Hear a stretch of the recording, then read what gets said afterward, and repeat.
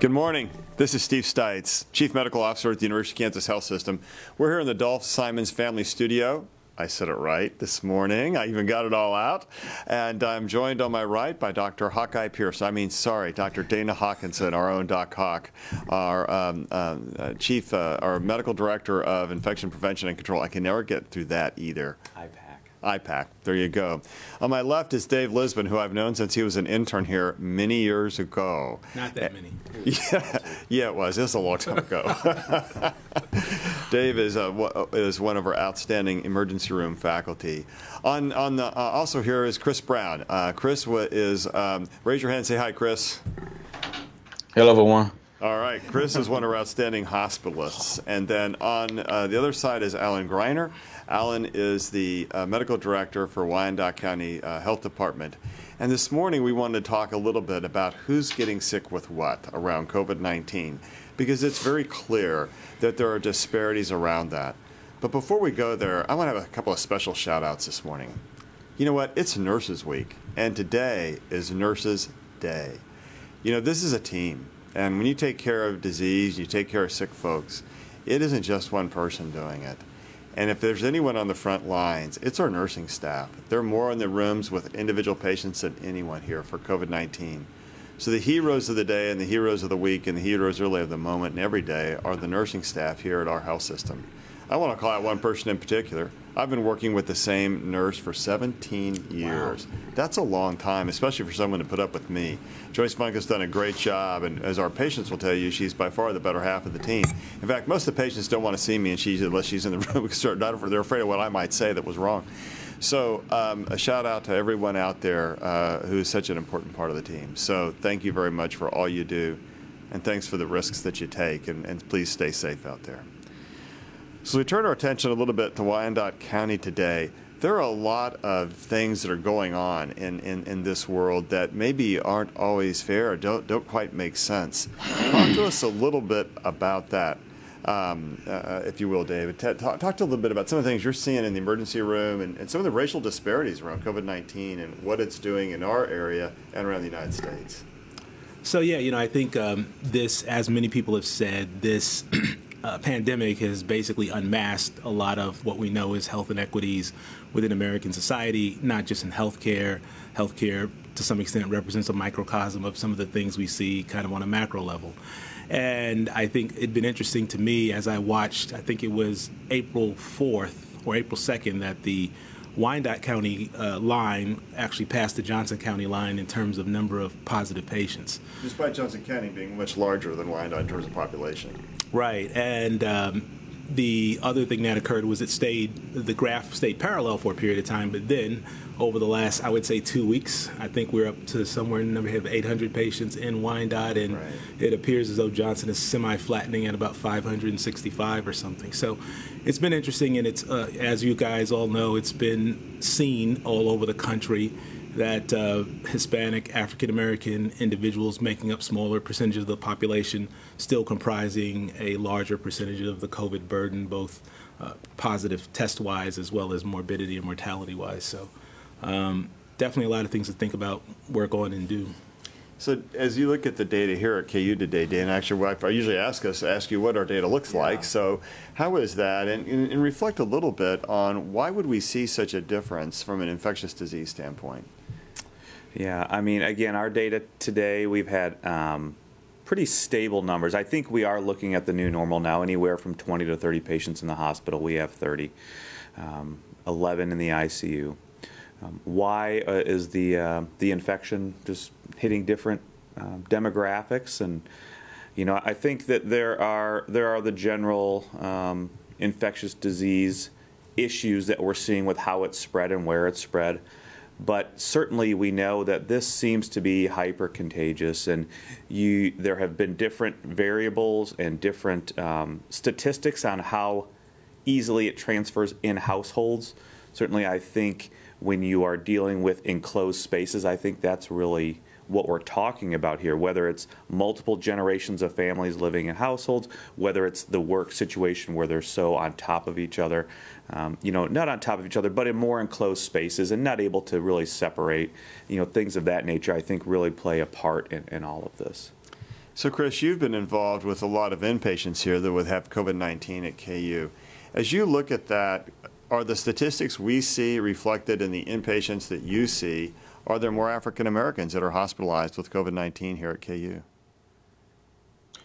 I think statistically, I think you probably would see those same things from an inpatient standpoint, as well as a lot of the comorbidities that are associated with certain outcomes. We do see a lot of that here at KU.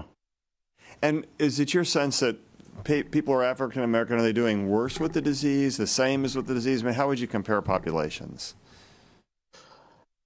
I think my own personal experience, at least within our system, we've had some relatively good numbers in regards to getting them out of the hospital, get them to rehabs. I think that we do know that with these particular medical conditions and comorbidities that are associated with these individuals, hospital stay and length can play a part. Allen, this is a challenge for Wyandotte County, and I know you live it every day. And we talked yesterday about how hard everybody at this table and on our here on our team are working. I know you're working really hard with some of the things. What's the data in Wyandotte County telling you?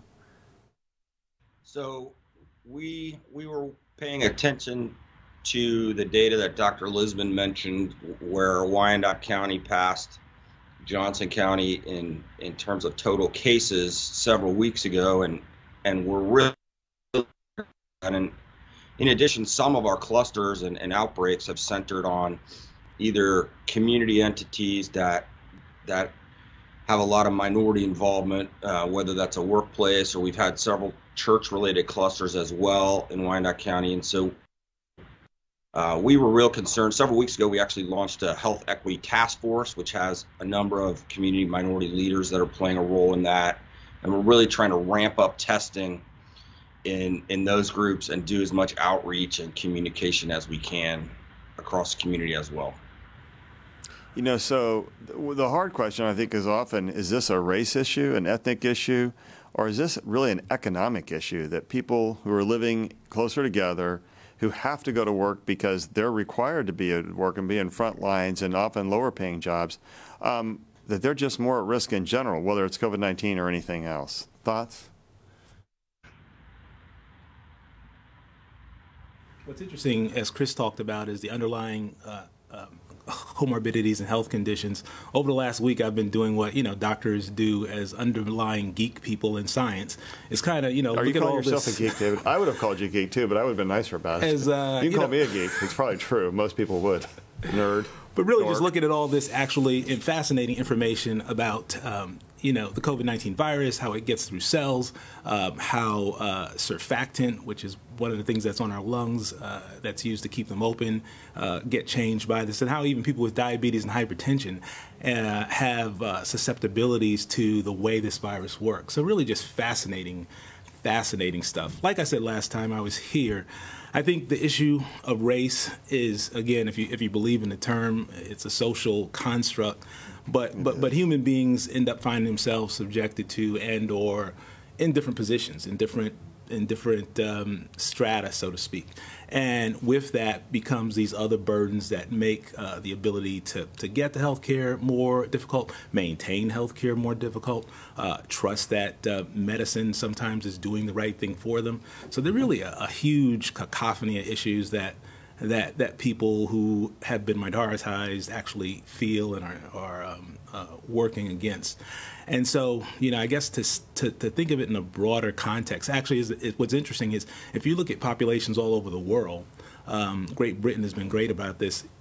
The stratification by income and or insurance status gives you some of the same kinds of pictures, disparate-wise, as we see here with certain and various minority populations and folks who are in rural situations, distance from health care on a regular basis. All of those things have a really interesting part to play. And of course, I'd be remiss if I didn't say America's got its own unique racial history. And anytime you talk about differences, disparities, inequality, you can't leave history out of the picture. So. Yeah, no, you really can't. So, and I would just like to say, and please clarify and correct me. You know, we see a lot of misinformation in social media, and one time it was, well, if you have a certain blood type, you're protected. That's absolutely not true. no, it's going to be that you're also worse, like A negative, which Right, I am. So you're either that worse was or you're bad. protected, and that's not true. There was also some social media about if you're African American, you won't get the disease. Yeah, and so we are fighting this battle as well with the misinformation. You know, at this point, there is no information or study that shows that you have any certain genetic predisposition as far as race or anything like that, or where you're from, or you know, what country you live in, or what country you came from, or anything like that. So we need to make sure that anybody on this planet is susceptible to this disease and susceptible to illness, and it's not to one particular person or genetic phenotype or blood type or anything like that. Everybody is susceptible. Yeah, and Alan, that's got to be a special. I hear Chris saying, "Go ahead." I'm not hearing him. Oh, yeah, I just wanted to say that I agree with both Dana and David that, you know, when you really look at the inpatient population, regardless of race, it really does boil down to a lot of the economic factors, living arrangements, and truly what your comorbidities are, meaning lung disease, heart disease, etc. No matter what race you are, if you have those medical conditions, you are going to potentially have worse outcomes and worse issues in regards to the severity of the disease. Yeah, and you know what? That's so true. That's true in diabetes. That's true in cancer. That's true in heart disease, right? It's true up and down the line. So it shouldn't surprise us that COVID is like this. And it really addresses or calls out some of the underlying inequities in healthcare that we have in the United States. Alan, you probably have some thoughts around that, especially that last sentence I just uttered. So I'm going to ask you to talk a little bit about some of the challenges that are specific to Wyandotte County that may be different than the rest of the metro. Yeah, I think Wyandotte County is a county that's a lot like other areas in the United States where you do see a lot of these inequities. You hear people talking about the social determinants of health and how those things are affecting health outcomes. I really do feel like in our profession and with our organizations, we're more sensitive to those things than we used to be, but we haven't found great interventions yet for how to address those issues. And so I think we're going to have to work hard, both with the rest of this pandemic as well as into the future, to try to figure out how to maximize population health and address some things that, as David said, have a deep historical past and really make achieving equity a tough challenge. But I think working together and really getting out there in the community is important for all of us to find the right solutions and do it in partnership with the communities that are affected. Well, thank you. You had to know. Wait, I'm just going to call you up because you opened your computer and you closed it. Are you geeking out over some data again? Is that what you're doing here, Lisbon? So yeah. You know, I think this has been, like I said, it's been fascinating as I've taken a look at the science of it. And there is you guys, the audience can Google it and look at it. It's called Health Footprint of the Coronavirus Pandemic. And I think it's very interesting. I have a picture of it here, but I don't know about copyright stuff, and so I don't know if we can necessarily show it. But what it shows is that Google and find it. Right, you can find it, yeah.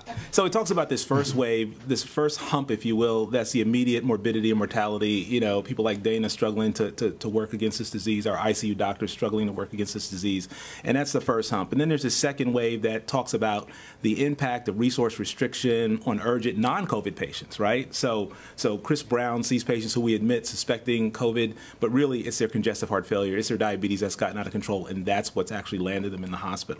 And then the third wave is thought to be this impact of interrupted care on chronic conditions. So we've all had to do a fair degree of telemedicine, my colleagues in the various other clinics. And then this last one is this fourth wave, which is this psychic trauma, mental illness, economic injury, as well as burnout, you know. And I think my field, emergency medicine, got a pretty hard hit. I don't know, you guys have probably heard about the physician who took her life perhaps as a result of having been inundated and taken care of and experienced, and even got the disease herself of COVID-19. And what was chilling for us is this was a seasoned physician. You know, she was 49 years old, chair of her department. So, you know, the impact of this kind of devastation and this kind of relative helplessness for an individual is, you know, really kind of chilling to me. I think it just is a reminder of what everybody on the front lines, from housekeeping to physicians, are dealing with. So there may be some questions out there. Clarify, the physician was not here. Correct. This was in, I'm sorry, this position was in New York. Which is your home. Which is, yeah, my hometown, so I have a lot of Yeah. connections there. And then you might say that website one more time. Sure. It's not so much I don't know if it's a website, but if you Google health footprint of coronavirus pandemic, there's a really a nice graph. And again, I couldn't quite figure out who deserves the credit for the graphic, but a number of people have used it. I think it's been circulated on Twitter. I actually got it from a former resident of mine who is now a toxicologist. So that was There you pretty go. Well, let's turn to the media and ask if they have questions this morning, or if you all have questions.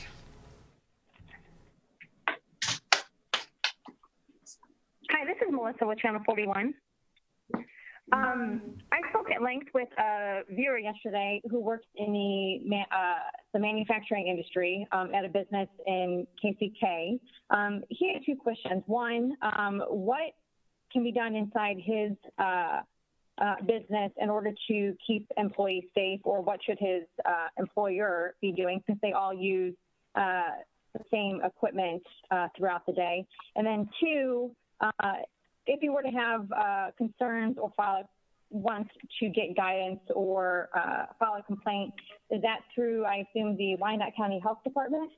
Well, Alan, I think this question is tailor-made for you. Yeah, as I'm sure many people can imagine, we dealt with lots of businesses while we were trying to establish what we considered essential businesses during the stay-at-home shelter-in-place orders that have been going on for some weeks now. With the phased reopening plans that we have across the Kansas City Metro, there's a lot of specific guidance for different types of businesses in there. If people are interested in KCK, you go to wicokck.org. There's a whole restart WICO plan there.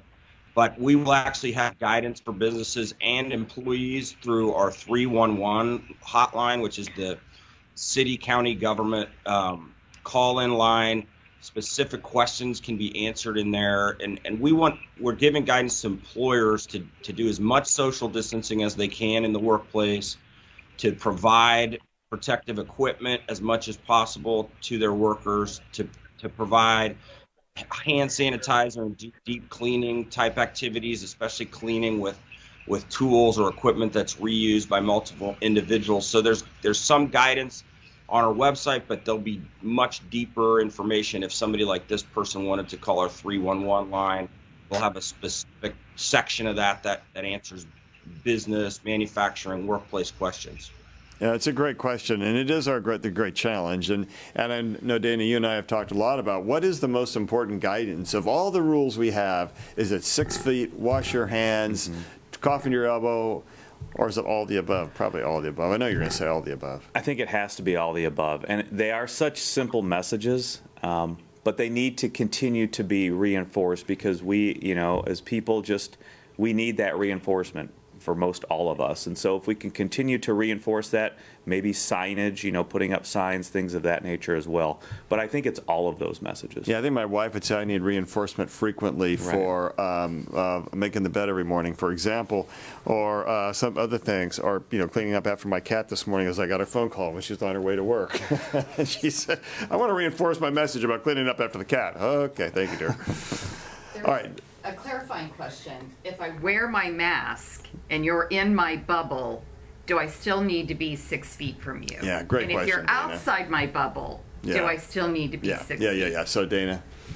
Yeah, I think, if you have this bubble, and if the bubble that we're talking about is just your group of people that you have been with during this time, probably family, it just depends kind of where you're at. I think if you're in your home and this is just your family, if you only had contact with those in your family, I don't think you necessarily need to wear the face mask if you're out in public, if you're in certain places. then probably if you're at the grocery store, things of that nature. But if you're already in the household, you don't. If it's just relatives that's the only people you've been with in your bubble and you know nobody else has been with anybody, then I think you're probably all safe. But we just don't know because people are having contact with people outside of their household, and that's where the real danger comes in. Yeah, and you know what, again, there is no absolute right or wrong to that answer, right? The problem is that it's a risk-benefit answer and question that you have to do the best you can, recognizing that every time you deviate or move further away from being 100% safe, you just entrain more risk. And then you have to decide how much risk am I willing to live with, and that's a reflection of your personal priorities, your own health, and how much risk you're just willing to take on. And so I think there's no perfect answer, but if in the ideal world, if you're more than 6 feet away, you don't need a mask. If you're within 6 feet, you do need a mask. That's sort of the thinking. On the other hand, it comes down to personal risk assessment. Now, when you go out into public, though, it's a little different story because then you're giving others your risk. And so I think it's one thing to say, well, this is what I want to do in my home, and here's how much risk I'm willing to take on. It's another thing to say, I'm going to go out in public and I'm going to take my risk with me. And when I take my risk with me, I have to be a little bit more thoughtful. And if I can't maintain social distance when I'm out in public, then I think you should wear a mask. I think that's a matter of personal responsibility. And I think we have to remember that as we open up society, it won't be perfect. We expect more COVID-19 illness to be in the hospital. We expect more coronavirus to be infecting other people. That's part of the price we pay to open up our society. And that's what's kept us that's why it's been such a long discussion. You see all the debate.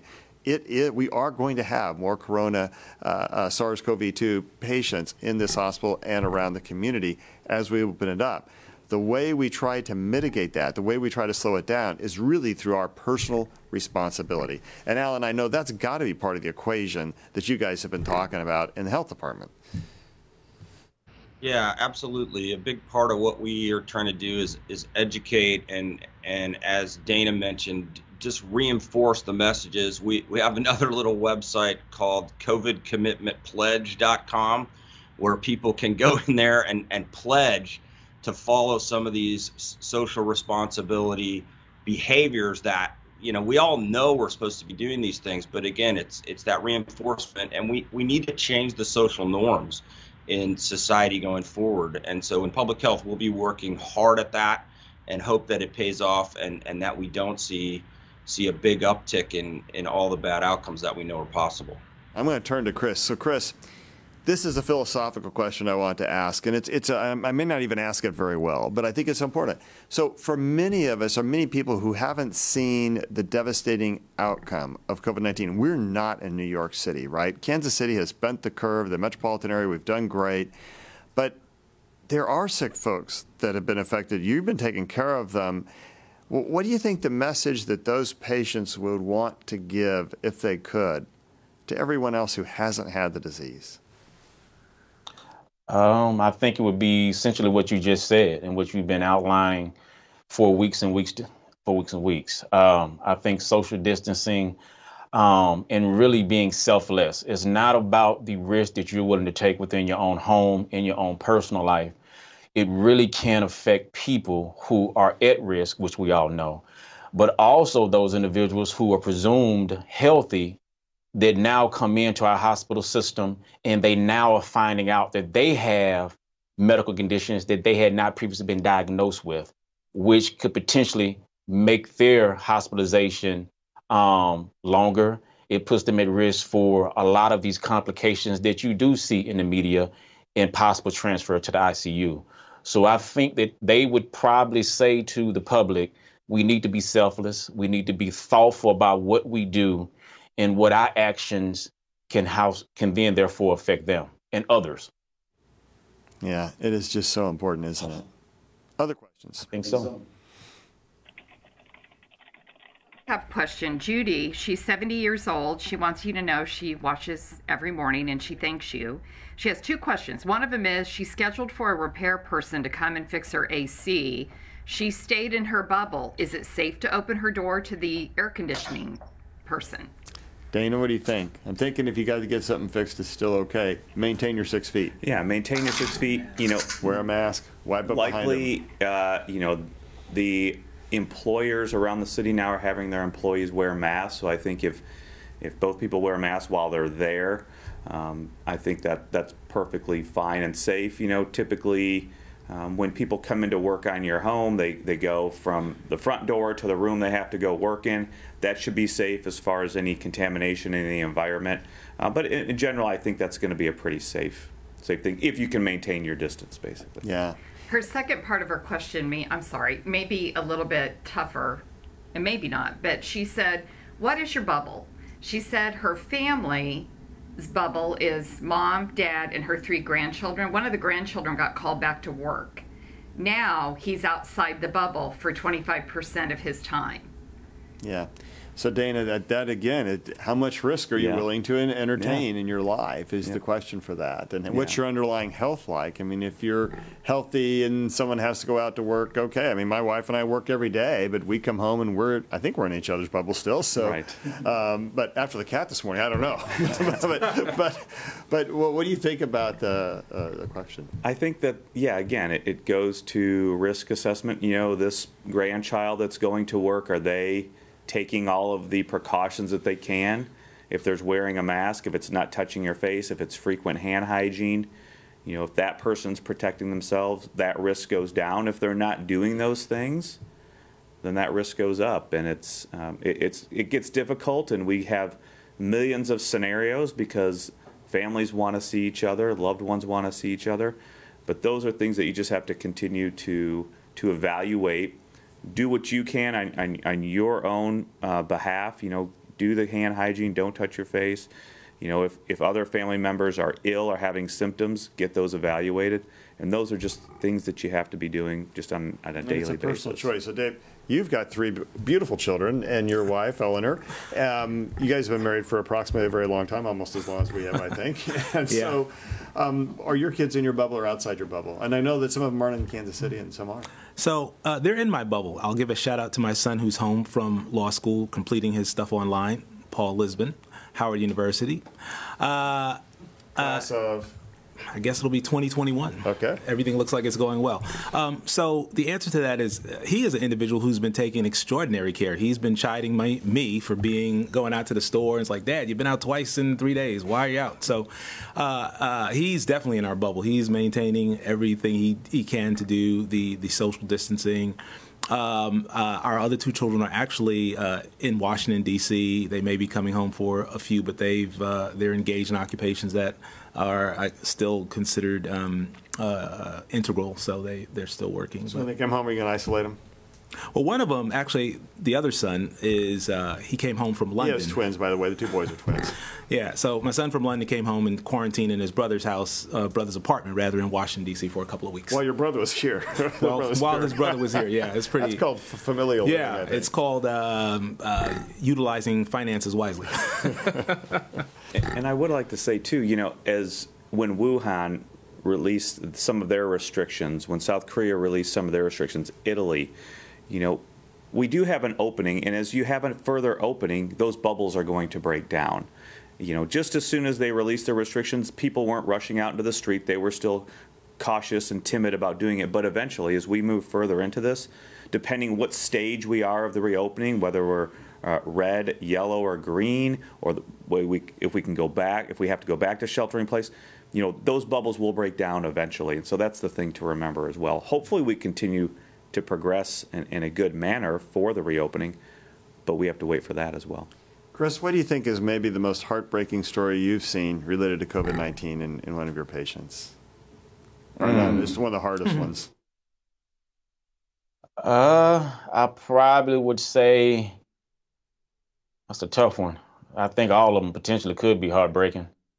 But I would probably say I had a patient who I was taking care of, and one of the things that I do always ask about their family members and the individuals who are at home, just to make sure they're doing well.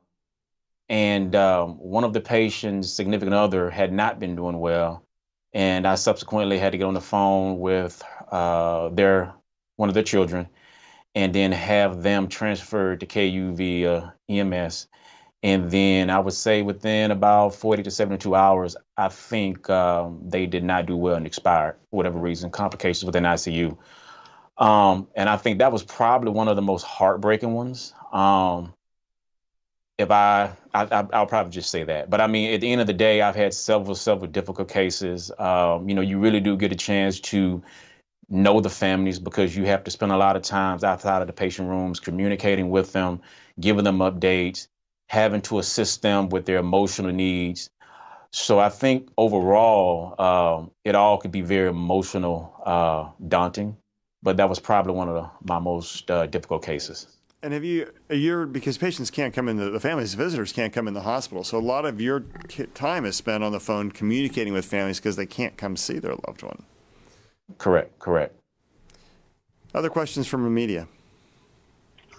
This is Jim Bravish at Kansas City Medicine. I was wondering, and particularly in Wyandotte County, what is the extent of undetected cases? Do you feel like the testing is catching it, or are there people out there that we're missing, like has occurred in other cities such as New York?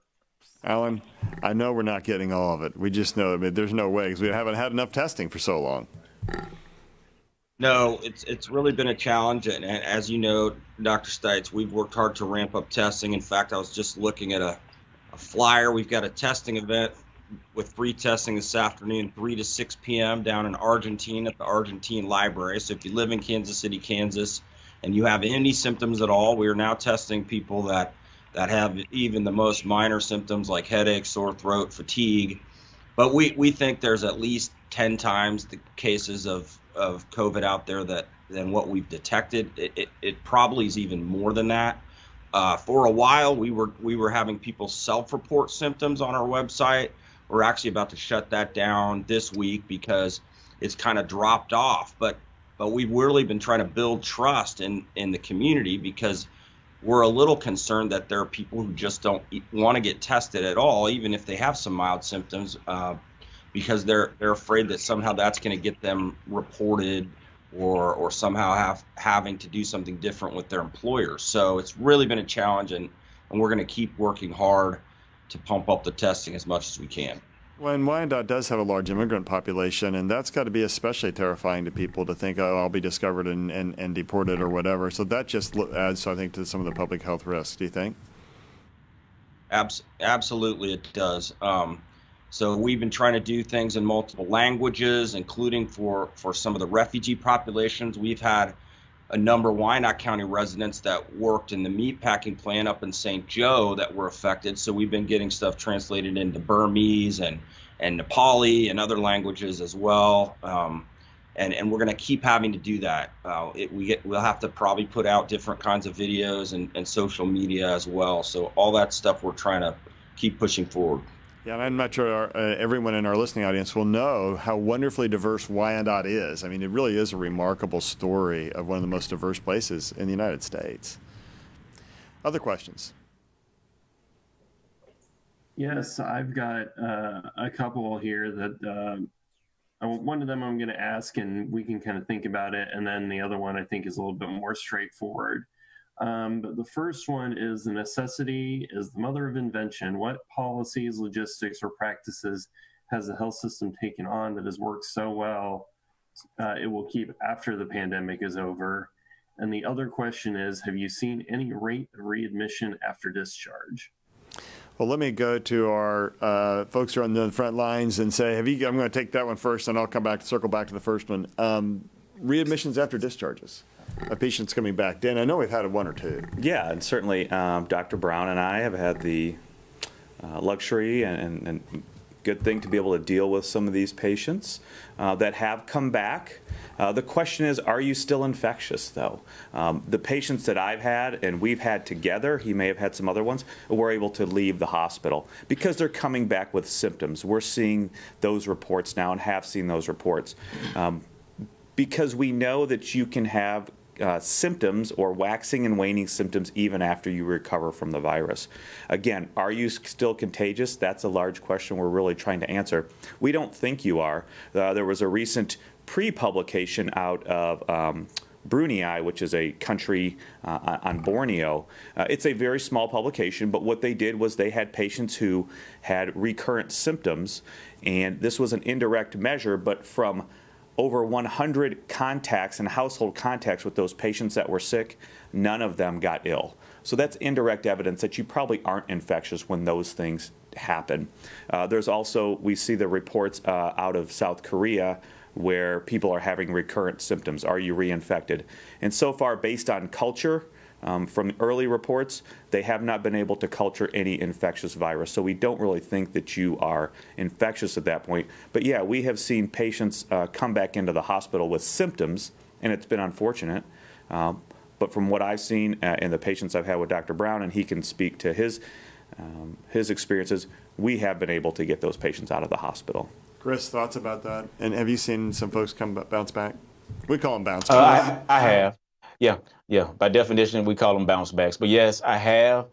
And I think, to be honest, not to negate the symptoms or the recurrence or waxing and waning of symptoms, I think a large part of that was a fear, meaning that, they really, really did not understand that the aspect of wax and waning, and that they may still have some sequela of what the disease process caused initially. And a lot of that was just more of an emotional fear. Hey, is it coming back? Is it going to come back worse? Can I affect my family? And I think in the grand scheme of things, Dana, as well as others, for those patients, we were able to create a team to kind of help them, as well as their family, emotionally get them back home. Yeah, so important, because I think, and this is true really about any virus. I had metapneumovirus a few years ago, and bad virus, but you get sick and you think you're getting better, and then you get sick again, and you're like, what happened? The virus recovery isn't a straight line. It waxes and it wanes, it gets better or worse, and to any pandemic, not that I've lived through a lot, fortunately, but to any great health emergency, there are things that you learn and that it makes you better. And I think that is absolutely true around COVID-19. The thing that's going to be with us the most, that I think will transform healthcare in America, is telemedicine. The urgency with which we have converted to telemedicine visits is remarkable. We usually see about 5,000 to 5,500 patient visits here or within our health system for ambulatory visits a day. We went down to about 12 or 1,400 at one point, or 1,000. That's a huge drop. But telemedicine brought it roaring back, and today we see between 1,500 and 2,000 telemedicine visits a day, and about 5,000 or more telemedicine visits a week. That is a remarkable story. And many of our patients are so satisfied by that. They don't have to leave work. They don't have to travel from rural Kansas 300 miles for a visit. And yet they can still have a discussion with their physician. So I think telemedicine is a thing that's going to be incredibly important for patients of all ages and all backgrounds. And I just can't tell you how impressive it is, and how impressed I am by our teams of folks who have worked on that, and the physicians, the nursing staff, and others who have spent so much time trying to make sure they have it right. It is a remarkable story. The other remarkable thing, I think, is how hard people are working to make sure patients stay safe. And the thing about staying safe from COVID-19 is I think that's going to translate into being safer from influenza when you come into the hospital, or safer from the common cold when you come into the hospital, from rhinovirus or anything else. And the things that we have done to re-engineer how we do patient care in the inpatient and outpatient worlds and in the operating room, I think a lot of those will help make people even safer. And one of the things we've talked about extensively on this program has been that we're concerned about the people who are at home, who are not coming to the hospital because they're afraid they're going to get COVID-19. I would just reiterate, we have worked so hard. We cohort patients with COVID-19. We make sure that they're in one part of the hospital and that they're not in the same part of the hospital as other folks. You're safe when you come here. We really believe that. I think you're safer today than you were a month ago or 2 months ago, because we've worked so hard at those infection control. So I think that part's really good news. And I think for patients, both telemedicine and some of the new things about patient safety and infection control will be even better than we've ever been. So, can I please? And the ER, the way we built that and expanded the emergency room overnight, Dave Lisbon. Yeah, that has been a remarkable story, and we've tested people who we think have a low risk of being admitted to the hospital, but have some signs and symptoms of COVID. And thanks to our health system with expanded testing capacity, we feel free to investigate every complaint to its fullest. And that's been a great boon. But I will say I've seen what I will call a concerning, I won't give it the disturbing trend yet, which is, in fact, I worked last weekend. There are a number of patients who they told me, because I asked them, I said, why did you wait so long to come in? Why did you wait so long? And they were afraid of getting COVID. And, you know, to the community, I would say, again, we're ready to take care of your ongoing medical problem. And, you know, especially if you've got diabetes, hypertension, congestive heart failure in any of its variations, cancer or chronic kidney disease, and you are not feeling well, you're feeling body achy, sick, headache, nausea, of course, fever, you should come see us. I mean, we have the capacity to do multiple things, I guess, you know, walk and chew gum at the same time. But more importantly, you know, I did have to take care of some very sick people this weekend, and I'm almost sure at least half of them, had they come sooner and not had this fear, we wouldn't have had to go through the extraordinary lengths we did to try to preserve life. And, you know, I love critical care, but if I don't have to do it, I'd rather not do it. Yeah, that's a great message. Yeah, you know, we're here. We're ready. We're ready. Chris, are you seeing the same thing on the inpatient side, folks who may have waited too long to get care? Yes, I have. And another thing I've seen, although we do have individuals who've probably had symptoms of heart failure, coronary disease, diabetes, etc., who were afraid to come into, like David said, it was kind of already, I don't want to use the word too late, but definitely it was more advanced than it probably would have been. On the opposite, I have seen a lot of rule-out patients, per se, who came in with symptoms and they ultimately ended up with a diagnosis of heart failure, with a diagnosis of diabetes, etc. So I've kind of seen both sides of it, where people have been so scared and had issues for weeks to months, and then a family member or a friend say, hey, you need to go to the hospital. And by the fact they had to be ruled out, they did get the diagnosis of those disease processes that David spoke of. So they came in thinking maybe it was COVID-19, but they just waited too long to treat their underlying disease. And, you know, that can be really devastating to folks. And if you're really worried, you think, oh, gosh, there's going to be somebody who's asymptomatic, I'll come in contact. I think we're starting to test every admission at KU for COVID-19. We're just going to do that in order to make sure that we keep people safe. So anybody who's being admitted. So I have a public health question. This is from Jean. And I got to tell you, I'm interested in this, too, because my husband wants a haircut. And his question is... I need a haircut. It's going to... You can't tell hair from the back. I've threatened to use the scissors on him, but he's saying no so far. He wants to know, yesterday he was listening, and there was talk about Missouri's going to open up the barbershops, if you wear your gloves, if you wear your mask, am I safe? And he said he's not sure. He wants you to tell him... Is it safe? Can you say that? So, you know, that's funny. Last night I was driving down State Line Road, and on my way home, and on the left side is Missouri, and the right side is Kansas, and on the left side there was a hair salon. It says "Open for business." We're open now, and I was like, I don't know. Do I want to get my hair cut or not? Allen, do I want to go get my hair cut? What's that? What's Wyandotte County thinking?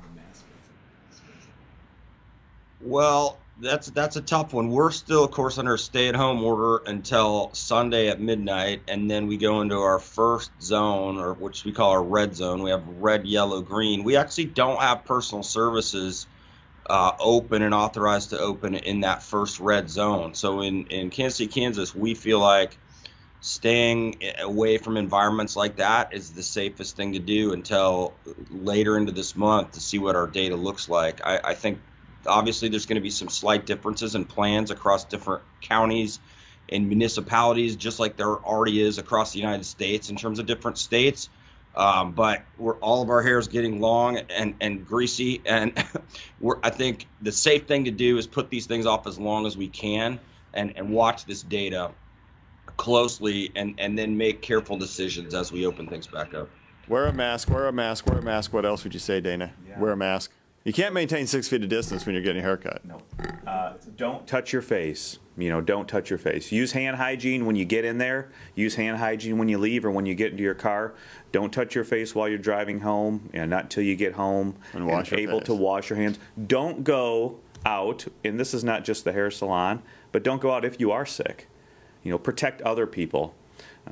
So I think those will be the main messages for that if you have to go out and get your haircut. We still know you do have to wash your hair. My kids would like to hear that you don't because they don't like to, but certainly continue to maintain otherwise good hygiene. But yeah, if you're going out to those places, those are the simple rules, the pillars that we are trying to continue to reinforce. All right. Time for one more question. I know we're running a little overtime today, so one more. What do we have? Anybody in from our media out there? This is Nate with the health system. We do have one more question. Do you feel you have a better treatment plan for COVID patients now than you did 30 days ago, so that you expect better outcomes from patients who are admitted to the hospital? That's a great question. Are we getting better at the disease? Let's see. Go ahead, Dave. You know, it's interesting from my standpoint as an emergency physician. You know, this is probably an unprecedented time in terms, and I think Steve would agree, in terms of information. We've probably had more studies published and rushed through so fast. I mean, that process is usually arduous and takes time and proofreading. And it's not that that hasn't been done, but it's been contracted, and it's given us a ton of information to consider. And so most of us in our subspecialty areas are getting some of our information curated for us by specialty societies. And I think what we are looking at, too, is, you know, what treatments work. You know, you've got the hydroxychloroquine debate and azithromycin and what things might help. From our standpoint, we're looking at how can we best predict who might have the disease. So, you know, various types of, you can call them algorithms, but I'm losing the word I'm looking for, but strategies to decide who has a higher likelihood pretest probability. So it's been fascinating from that standpoint. I mean, I do think, as Steve's alluded to, the hospital's done a fantastic job of cohorting the patients, of creating the safe spaces such that, at least for sure in the emergency department, we can continue to do the business that we need to do for all the other kinds of care and emergencies, and then create good separate pathways for the patients who might be infected with coronavirus, you know. And I think it's going to be a back to that geeky stuff of virological and epidemiological infectious disease challenge to continue to confront and find out how we do best. What do you think? Where are we? You know. And this is your closing statement too, by the way. Okay. Well, so, you know, it's very difficult to say. You know, I think our experience here, for one reason or another, in America is different than the experience in China, different than the experience in Italy and in other places on some aspects. It's very difficult to determine. You know, our main tenet in medicine is do no harm. So as we have more data coming out now, we saw that hydroxychloroquine and azithromycin were maybe actually doing more harm to our patients. Are we getting therapies and modalities to help improve you if you have COVID? There might be a little bit of glimmer of hope with remdesivir. We know that that is not a game changer. The principal investigators have said that. You know, the data is still very new, but hopefully that will give us something in our armamentarium. Initially, there was saying no steroids. You don't want to use any steroids. We give steroids to people who are really sick sometimes to decrease the inflammation. Well, that paradigm is changing a little bit, and we're maybe using it a little bit more. I think the best thing is that we are getting better information, and we, in our experience here in the United States, we are able to facilitate some of our treatments because of that, and learning more and more, and looking at some of the other publications. As Dr. Lisbon pointed out, there have been a lot of publications. Usually those are vetted by peer review. They haven't necessarily been able to do that because we are all wanting more information to make our patients better. So I think we are getting more and more information. As far as safety, I think it probably is a lot better than it was 30 days ago, just for the reasons I mentioned. So hopefully that will continue to improve, and we'll continue to provide safe care for our patients. And I would like to say thank you to all the nurses. You know, they are in the patients' rooms all the time, their whole shifts, sometimes 2 to 4 patients if they're critically ill, just one very, very sick patient. I'd like to say thank you to my sister, who's a nurse up in Madison as well. So thank you for all you guys do. Chris Brown, thoughts about are we better today? I think we are. And I think just in being geeky like David, I guess the term today, we're being geeks. But I think it really almost feels like you're an intern or a resident now, because you have to read so much. You really have to stay up to date. You have to be able to have those educational conversations with your colleagues as well as the patients and the families. So I think we are getting better. The data's coming out, and it's definitely being streamlined as fast as possible so that we can help and take care of our patients. And also, I spent quite a bit of time within our cohorted units. I want to just thank all of those nurses who helped me out a lot, kept me going. And like Dana said, and as you said, Dr. Stites, I mean, they are truly in that room hours upon hours, a lot of exposure, and they're doing that for the betterment of the patient as well as our healthcare system. So I want to give a shout out to everybody on those cohorts, and I hope you're doing well. Final thoughts. Are we better? Well, I don't know if we're better. I think we're improving on the public health side in some ways. Of course, we don't do treatment, but we're trying to detect cases, and we're trying to track the context of those folks, and then we're trying to convince people to change their behaviors long term to contain this pandemic. I think we need to keep paying attention to health inequity. We need to keep paying attention to social determinants of health out there in the world. And I think if we can keep working together in partnership to address some of the challenges that our communities and some of the diverse pockets in our communities face, we'll have better outcomes, and we'll feel like we did some of the important things we should be doing all the time to preserve health and eventually reach the equity we want to see in communities. Yeah, so true. Well, you know, I think I'm going to take a stab at this. I actually think we're much better than we were a month ago. And I think we've learned so much about the disease. We've learned new ways to do different things around mechanical ventilation. Not new, but how to apply it to COVID-19. We've gotten smarter about that. We've gotten a lot smarter about the role of anticoagulation in COVID-19, because there's a very clear path of COVID-19 with microthrombosis, small blood clots we have to address. The issue of steroids in COVID-19, and the issue of when you could or couldn't use other medications. I do think we're a lot smarter off, and I think we're seeing some better outcomes because of it. We got a long ways to go, but the information is coming out fast and furious. I want to tell a story about somebody who's kind of a goofball who Googled something and maybe have not come up with the right information. So a few days ago, I was thinking that Nurses Day was May 12th. And I had Googled it, and it said May 12th. I was right. It's in Great Britain that it's May 12th. In the United States, it's today. You know, one of the untold stories, I think, is of, as nurses, as family. Because our patients don't have visitors, the nursing staff becomes the family. And even on the inpatient and the outpatient side, there's so much fear and so many questions about it. The nursing staff are the ones who are really encountering that on a moment-to-moment basis and living it with our patients. They are the family for our folks that are here. They're the family for our outpatients who haven't been able to come in and see their physicians. When you look at who's going to help us survive this crisis, as with many crises, it's the nursing staff that bears so much of the load. Thank you very much for all that you do. Thanks to all our listeners. We'll see you tomorrow.